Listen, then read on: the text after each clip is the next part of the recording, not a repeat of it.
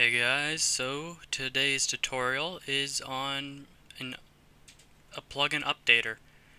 I didn't make the class we're going to be using. A guy on the Bukkit community called Gravity made it, and so I'm just going to show you guys how to use it. So first things first, we're going to want to get the link, or get the class, and all of these links will be in the description. So when we get to the class, we're just going to click raw.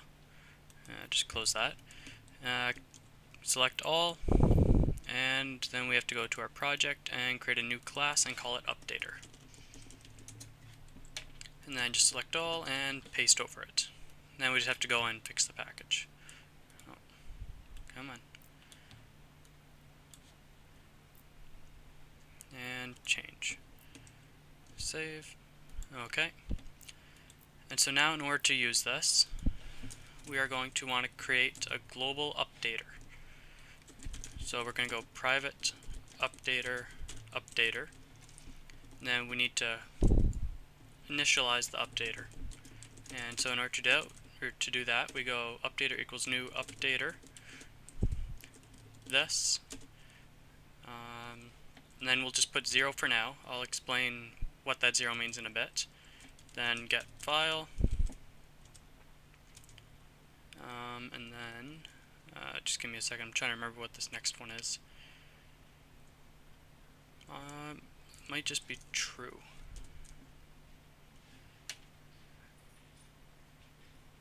Oh, I forgot update type. So we just go update type dot. So when you're choosing an update type, you have default, no download, and no version check. If you just read over here on the side, you can see exactly what they do. But if you don't want to read, default will run a version check, and if the file is out of date, download the newest version. So that just compares if your version is the latest on Bukkit. If it's not, then it's going to download the newest, regardless if it's newer or older. No download is just going to get information about the file, or the newest file, but won't download it. And no version check doesn't care if it's the newest, oldest, whatever, it's just going to download the newest, straight from Bukkit. So for this I'm going to go no download because that's normally what I always do. Okay, and then here is an announcer. So we'd set this to false if we don't want the plugin to tell the console if there's an update or when it's downloading the update or anything. But just so the server owners know what's happening, I recommend always setting that to true. And so now I'm going to explain why we have this 0. So this 0 is the plugin's ID. In order to find the plugin's ID, we are going to use this link. So right now I am searching the CurseForge server mods projects API to find something that is close to a plugin named fancyportals. Oh, oops. So pretty much what this will do is it'll tell you everything about the plugin. And so the only thing we need is this ID here. So let's copy that and go back to our plugin and change that. So if you're creating a new plugin, you won't have an ID, so you normally just want to leave the updater out because your plugin has to be on the Bukkit dev site and have, I think, 100 downloads before it actually gets an ID. I'm not entirely sure about the download thing, but I do know it has to be on, or you need a file on the Bukkit dev site before you can get an ID. So the reason that I made this updater global is because now we are going to create an event. So when a player logs in, it's going to tell them if there's an update. So we need to implement listener. And then we're going to have to do all that. Then we need to register this class as a listener.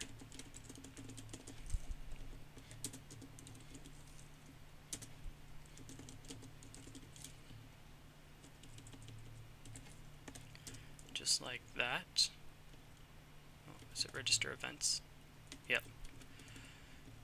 Okay, and then it's at event handler public void player join event. Let's import all that. Okay, so we're only going to send the player a message if the player's in op. So if e.getPlayer.is op, we are going to send them a message.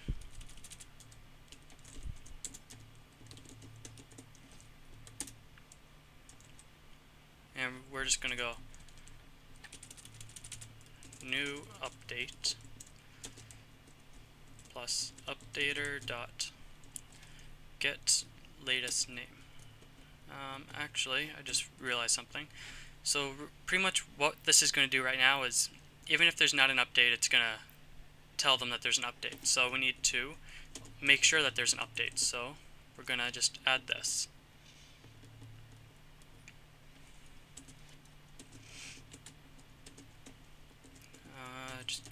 Just bear with me.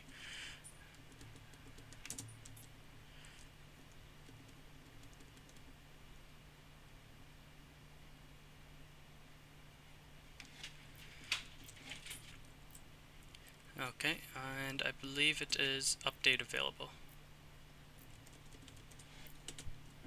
Okay, so pretty much what this is it will, it's going to check if the player is in op, and then it's going to check if the updated result equals update available.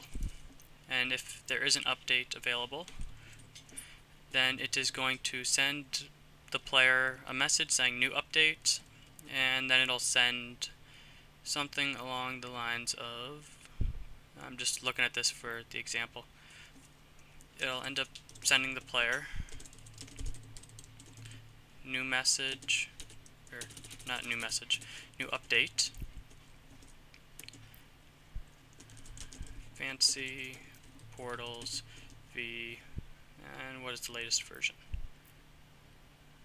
and that doesn't say in there, so I'll just assume it's something like that because I don't remember. So it'll end up sending this message to the player if there's an update and if they are in op.